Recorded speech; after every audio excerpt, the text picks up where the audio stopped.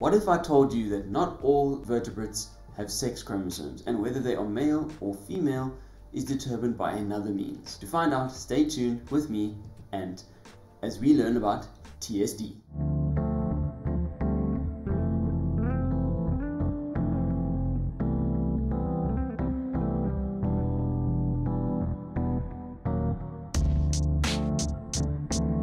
Welcome to or welcome back to Ants Reptile Colony, and yes, you heard and read it correctly. We're talking about TSD. It is not a typo. We're not talking about the disease related stuff.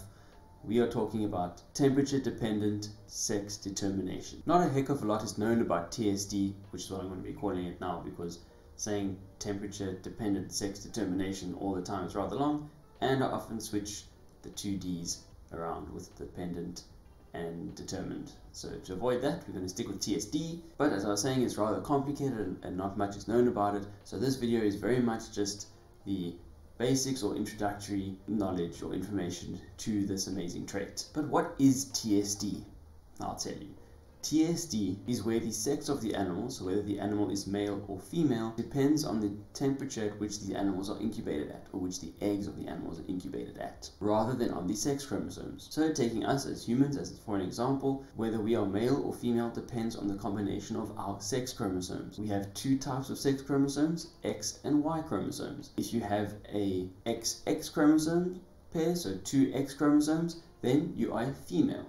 Whereas if you have an X and a Y combined together or paired together, so one X, one Y, you are then male. That is for humans. And that is how most animals have their sex determined. But as I said, not all. Examples of such animals include vertebrates like crocodiles, turtles, and some lizards. But the trait does vary between the groups. There are two types of patterns that you find in TSD.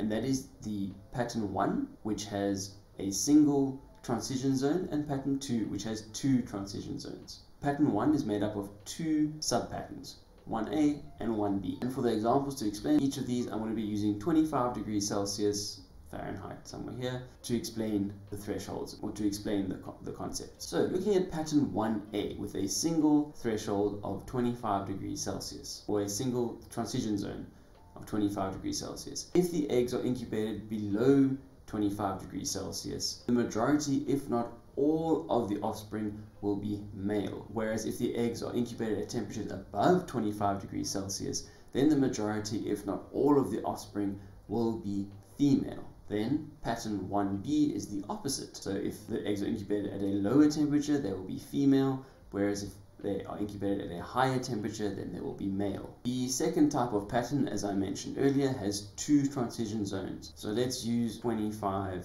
and 30 degrees Celsius as the two transition zones. And this is where the extreme temperatures, so below 25 and above 30, result in the same sex. They'll be all female or all male.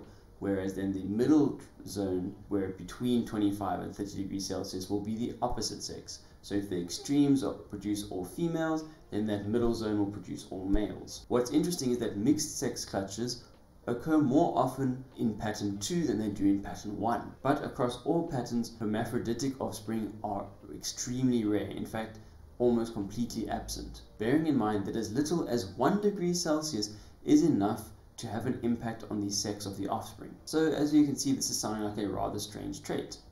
And it is, but they have found that in invertebrates, which have usually shorter lifespans, this can be quite helpful, or it will increase the fitness of these individuals at different temperatures. But the advantage of TSD in reptiles is rather unknown. Because reptiles are so long-lived, it doesn't make sense to have their fitness being increased at one or another temperature, because they'll experience multiple temperatures throughout their adult life. For argument's sake, a clutch of eggs is incubated at 23 degrees Celsius, quite a low temperature compared to the average over this one period. But then that happens to be an unusually low temperature, whereas every subsequent year of their life, the temperatures are then much higher as a whole, let's say 30 or 32 degrees Celsius. So how would that have an advantage to them?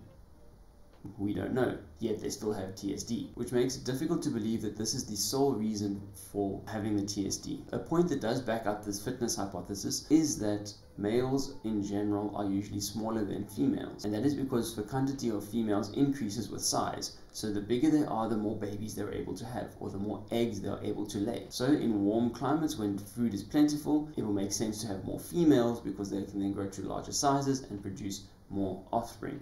Whereas in the colder temperatures, resources are often more limited, and so more males are produced because they do not need as much resources, because they do not need to produce the offspring. But that's just a theory, and that's the one we have so far. But as a whole, a definite explanation is still unknown. But luckily for us, research is still being conducted on this amazing trait, so I'm quite excited to see what the future holds. And to make sure you stay up to date with that, why not subscribe to this channel down below, as well as hit that notification bell. And if you enjoyed this video, smash the like button. I really appreciate it, and it helps the channel out a lot. And for more great content, feel free to click this video here on screen now. And remember, it's never too late to learn, so I'll catch you in the next one.